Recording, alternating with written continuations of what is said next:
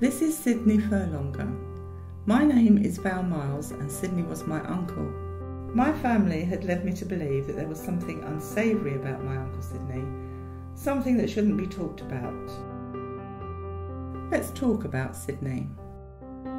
After leaving school at 16, Sydney joined the army. He served throughout the Second World War and beyond. Sydney loved the army. I mean, he really loved the army. He loved being an officer. He was a well-respected officer and was awarded the Africa Star in 1944, amongst other medals. This is Nick.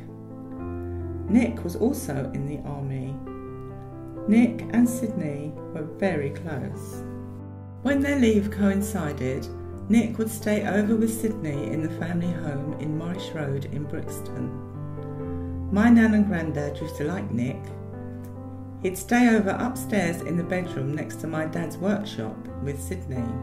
Sexual intimacy between two adult men was completely illegal in England at this time. Had the love between Nick and Sydney been discovered, they would have been dishonourably discharged from the army and faced harsh imprisonment.